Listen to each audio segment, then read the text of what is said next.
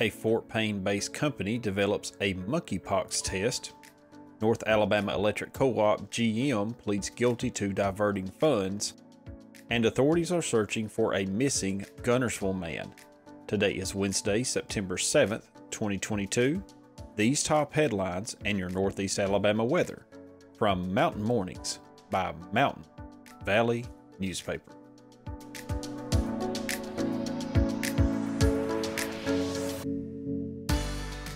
Good Wednesday morning, everyone. We hope your day is starting off great. We will begin with the Northeast Alabama weather forecast. Wednesday, September 7th, looks to be a fairly nice day. It looks like our high temperatures will be around 82 degrees. We may see 83, but I don't anticipate will be much warmer than that. Low temperatures will be around 66 during the night. Looks like that as far as weather is concerned, we will have a pretty cloudy morning. I wouldn't be surprised to see some fog as you head out towards school or towards work. So don't be surprised to see some fog as you travel off of Sand or Lookout Mountain, or if you're coming up those mountains, just look out for that and be careful as you're driving. Rain chances will stay relatively low for the day, around 30%, but of course, just like Tuesday, we could see pop-up showers at any time, maybe even a brief thunderstorm or two. Rain amounts will stay relatively low throughout the day. And now to our headline stories. As the nationwide number of monkeypox cases nears 20,000, one company in North Alabama is helping test against the virus.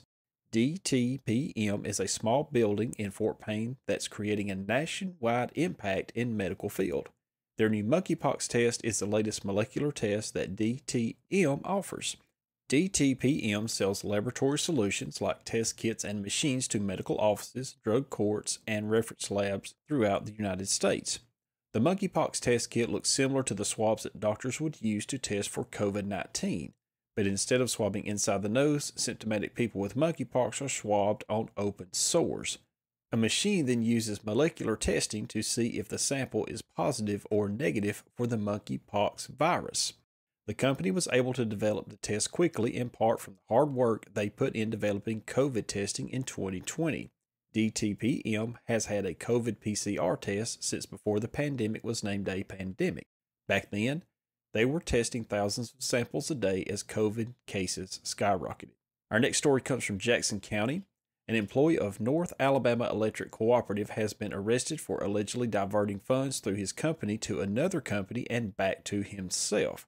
Court documents show that Bruce Purdy has entered a plea agreement in which he admits to sending $200,000 since March 2020 to a separate company, which he then paid himself $135,000. In the fall of 2021, an anonymous letter was sent to the NAEC Board of Directors alerting the board that the company was paying another company monthly and that the other company was paying Purdy. When confronted by the board, Purdy originally told them that it was repayment of a personal loan.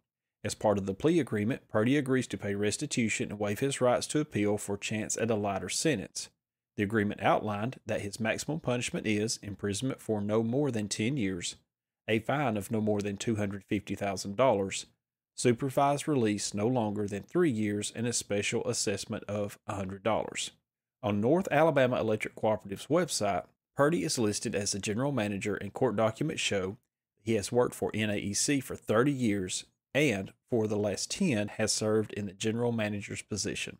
And the community of Guntersville needs some help. Authorities are asking for the public's help to find a missing man in the Guntersville area. James Tracy Denson was last seen on August 1st in Guntersville, according to the Marshall County Sheriff's Office. Denson has access to a 2008 Chevrolet 1500 and a 1999 BMW 3231. If you have any information on Denson's whereabouts or have seen him in the area, please contact the Marshall County Sheriff's Office at 256-582-2034. And now your Bible verse for the day comes from the book of Psalms 119, verse 11. Thy word have I hid in my heart, that I might not sin against thee. Have a great Wednesday, everyone. Mountain Mornings is the morning news podcast from Mountain Valley Newspaper. Start your morning with us with a brief 5-minute news podcast for the Northeast Alabama area.